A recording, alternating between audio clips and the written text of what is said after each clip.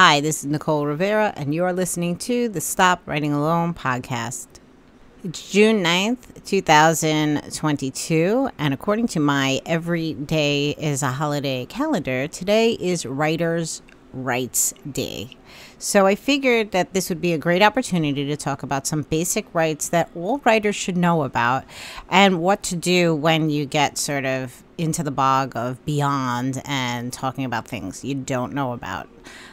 I'll begin by just reminding everyone that I am not a legal expert.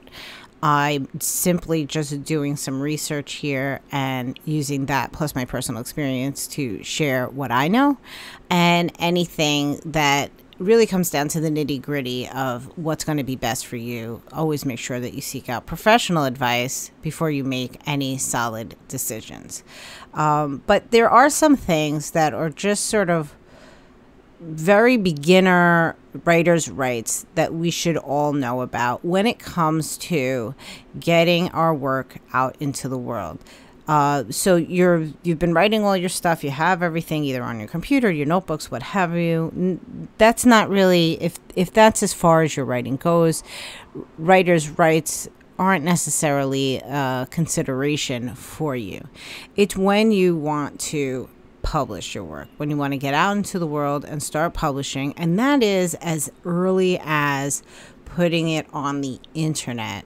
You have to start thinking about, what does it mean when my words go out into the world? So let's talk about it. Let's talk about just the basics, and like I said, I'll direct you to some resources where you can go for more in-depth questions and answers and advice. The first thing that comes to mind when talking about the rights of writers' work or their writing is this whole idea of a copyright. And I do remember one of the first times that I was in a panel and somebody asked agent or a publisher, should I copyright my work before submitting it? And I was sitting in the audience saying, I never even thought about that.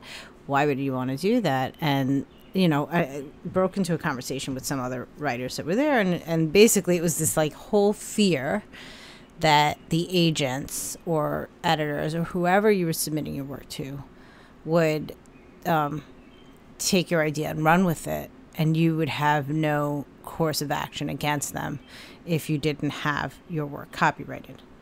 That sort of blew my mind. And the advice at the time was, you don't have to do that. We're all professionals, right? That's kind of how it was.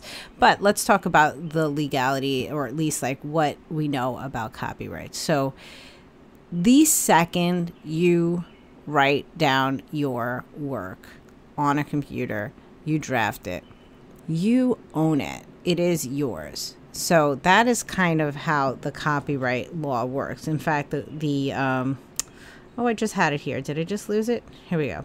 If you go to the FAQ page on copyright.gov, it reads, your work is under copyright protection the moment it is created and fixed in a tangible form that is perceptible either directly or with the aid of a machine or a device.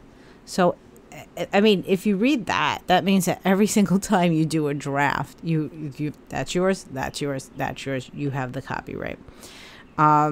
So it's sort of done, except how do you, protect that in a court of law? I said at the top, I'm not a legal professional. So could you still copyright your work? You could. It's going to cost you some money. It might make you feel better to have a copyright. But one of the key distinctions to remember when you talk about a copyright is that you can't copyright an idea.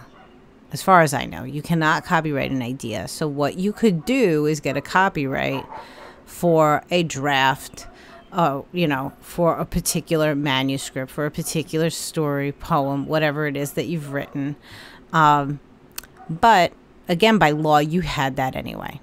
So it really just comes down to would it make you feel better to have it? You know, it might make it easier if you say, well, I already had the copyright and here it is, rather than pulling out your computer and showing the files and the dates on them and saying, you know, clearly this is my copyright.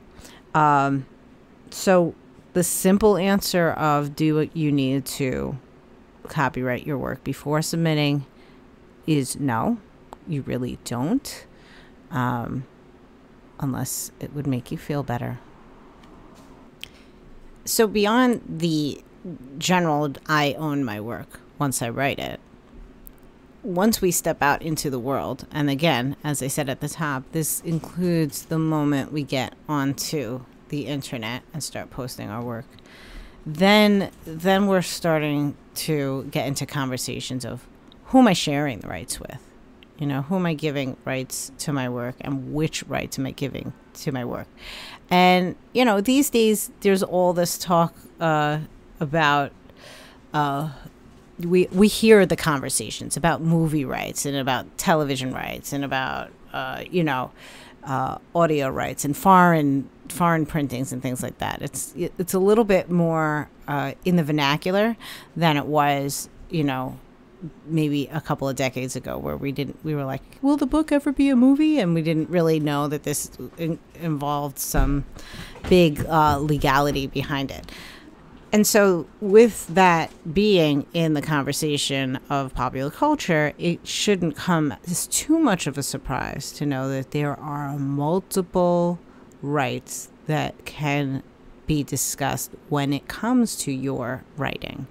And that's where I think all of this stuff gets crazy overwhelming, right? Because if you've ever even looked at a little bit of a book contract, it's just like, oh, no. Like when you're talking about a book contract, I would say make sure you have an agent, somebody whose job it is to just read those things.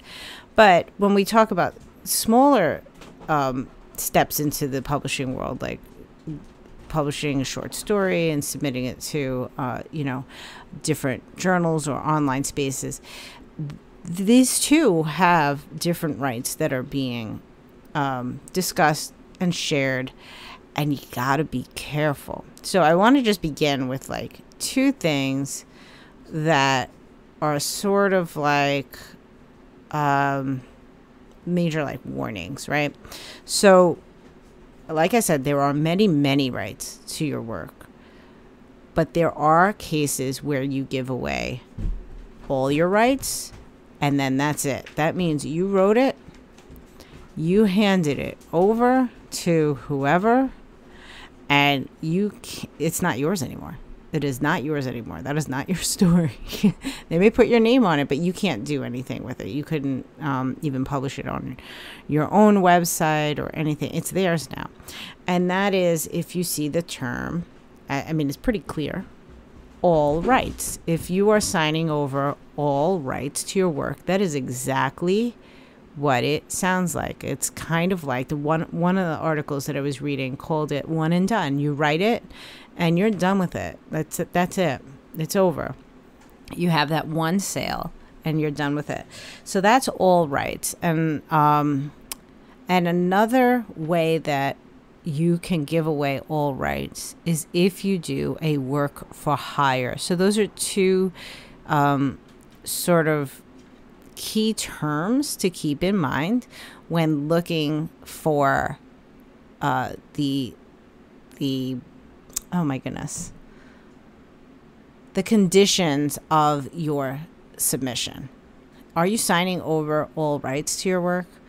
Is this a work for hire situation? In those cases, that's it. You're one and done. And maybe a work for hire is, you're writing about something you're not really interested in anyway. You see this cool job that'll have you writing. They'll give you some money, and you're writing about basket weaving for a blog, and you don't care if you don't own that article. That's fine, right? But if it's a work for hire and it is a piece of work that you do feel attached to and you want to lay claim to, that's probably not the venue you want to work with. So those are two that I just wanted to start off with, because I feel like this has happened in certain writing contests that have come around. The all rights thing pops up in the fine print. And I just want to make sure that two things. One, writers are reading the fine print, particularly when it comes to these contests, but also that you recognize the terms that are going to take your stories from you. Like, that's really like you're taking my baby. So that's those are two that, you know, there's a time and place where they work for writers. But if you are concerned with losing the rights to your work, those are two terms that I would keep in your back pocket, and knowing that these are like red flags. You don't necessarily want to submit to those spaces if you want to keep the rights, any rights to your work. Now, taking a step way back from that and talking about what's the smallest piece of rights that you could sell and still own your work, you know, in every other way, is the very, very common first serial rights, or if you're here in the US or Canada, the first North American serial rights, which is often abbreviated FNASR. So it seems like this is an acronym that people are just supposed to know. So if you see FNASR, we're talking about the first North American serial rights. And that's just basically selling your story or poem or article or what have you to a periodical for the first time. It's not been anywhere else. And this is why, you know, we're always talking about, like, be careful about putting your stuff on a blog, a personal blog, because that's it. For many of these spaces, the second you publish your piece on even your own personal blog, even if you have 2 readers, it doesn't matter if it's out there, you can't sell this. You can't sell the first serial rights. And a lot of, you know, places will look for just that type of work, and oftentimes it'll be, you know, a better pay than second, right? So you want to be careful with that kind of thing. But once you sell that first rights, there's that understanding for many publications that that's all they have. They just have the first rights, and then you get to do whatever you want with it after that.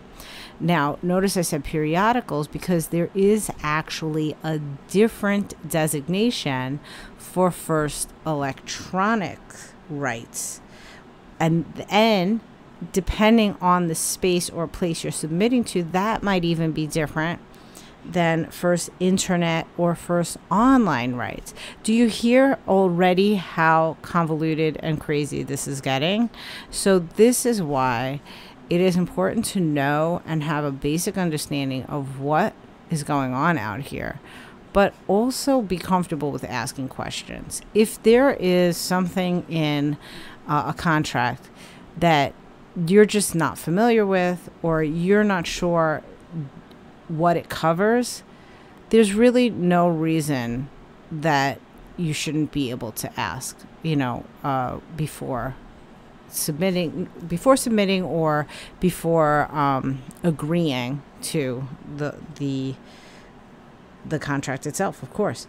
So when you see first electronic rights, that would be a much broader situation than the first serial rights, because the first serial rights are in a print form.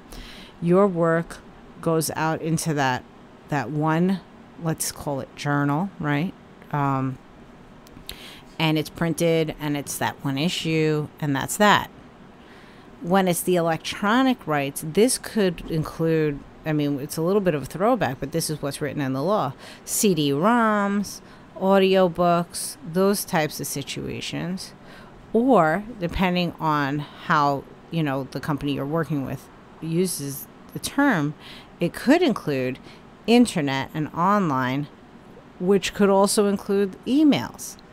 So there's, like I said, there's no shame in asking for specifics when somebody says electronic rights, and you say, well, what does that mean exactly? And so with the first rights, you still contain a lot of rights yourself, right? For the first serial rights, I should say, because you have freedom to do with the work whatever you want after it's in that periodical. With the electronic, it really does depend whether or not they're talking about the full internet, or just, some electronic transmission. And I'll have a number of resources in the show notes for you to get a little bit clearer on the delineations that are widely understood. Although, again, it could be there could be interpretations within the publications. But yeah, I've got an article here from Writer's Digest, which I found very useful. Writer's World, Writer's Right. I think there's even one from Cornell Publishing, just to have a taste of like one company's sort of interpretation. But my purpose in this episode is pretty much just to give you an overview of understanding that there are so many different rights to be discussed, and you do need to be reading these things carefully when you are getting into the submission game. Clearly, after we talk about first rights, what would come next would be the second rights to your work, and that is what many people sort of get stuck with after they've published their work online, not knowing that that would count as first rights. And that does very often limit where you can submit, but also changes the contract, changes oftentimes the pay. However, another term for them, just so we are clear on this, is the reprint rights. So these are also, this is a right that you have to resell a piece. So if you had taken advantage of the first serial rights and sold your piece to a periodical and it went out, the second serial rights can also be used for that piece, right? So it's not only, I don't want it to make it sound like this is, if you're selling second serial rights, that means you weren't paying attention in the beginning. No, you could actually sell your first rights and then sell your second rights and make, this is what I'm talking about. This is where your piece of writing could become a constant breadwinner, being sold over and over again. And this is why we don't want to get caught in selling all rights at the beginning, because look at that, if you sold all rights, you've already lost these two opportunities, and then there's more to come. There's so many different ways that you can sell your work over and over again. This still does not even touch the tip of the iceberg of all of the other rights that are still to be sold, to own, to have when it comes to your writing. Other things, other terms that, you need to educate yourself on are things like the one-time rights, the anthology rights, excerpt rights, which is pretty cool as a former educator. I nerded out on these. That's, basically if you want to sell excerpts of your stories to be used in places, for example, like educational materials, where oftentimes we don't get a complete story. I'm thinking back to the New York State Regents exams, where there's always like an excerpt of some story for the students to read in the English exam. That is, somebody sold excerpt rights to their work in order to be used in that space. So that's a whole nother place that you can sell. There's archive rights. So definitely take a look at the show notes today for sure. And also continue to do this research and understand that every single one of these terms has their own set of rules, has their own benefits, right? You're getting a wider exposure, but maybe you don't get to do much with your work afterwards. Some, you may be getting paid a little bit more, but maybe it's not as wide of an exposure depending on the periodical. Again, every single contract is its own entity, but knowing your rights going into this is pivotal. It's for anyone who's looking to get paid for their writing. This is not something to be overlooked. This is part of the work. It may be the most important part of the work once you get to the point of submission. You really need to understand what you're signing away each time you submit your piece of writing. I don't want you to lose any story that could potentially be a breadwinner for you over and over again. So what do you do when you're getting bogged down, when this is just too overwhelming and you want to get out there and start submitting and you're just learning about rights? Well, my first bit of advice. It's going to be stop writing alone. Just get connected with other writers that are in the process, that are maybe a couple of steps ahead of you, and ask them what they've done. Get into the conversation of what are some of the things that you've learned about and you've discovered along the way. What are some of the things I should look out for? Do you know of a reputable journal or literary space that would like my type of writing? These are things that come naturally when you're writing with other writers. You start talking about where they've been published, what they liked about them, how they work together. That's number one. Very simple. That's like picking off the lowest hanging fruit, right? Is just hang out with writers that are doing what you're doing, have the conversations, not just about craft, not just about getting the writing done and not getting the writing done and all the things that writers tend to talk about when they're together, but talk about the serious stuff. Talk about the legalities, the rights, the pay, all of those types of things, the work of it all. Number two, there are, and this is the larger umbrella of Stop Writing Alone, there are many writing organizations that, provide legal help. Sometimes it's just a space to ask questions and they have professionals answering questions. Sometimes it is actually providing lawyers to help you in contractual deals. And that's, the first one that comes to mind is always Authors Guild when it comes to that. I'll put their link in the show notes so you can see what they have on their legal page. And then, for me personally, it's why when I've ever thought about publishing, I've always felt like, oh, I would need an agent because it's like one of those jobs that it does feel like this is a thing that I will not know all the right things. An agent's job is specifically this, to go through all these contracts. This is what they know. They know all of the different things and they can be your translator. This is particularly when we're talking about, publishing books, novel length pieces. Agents don't normally take on short story writers, although I do feel like I've heard there might be a change in that.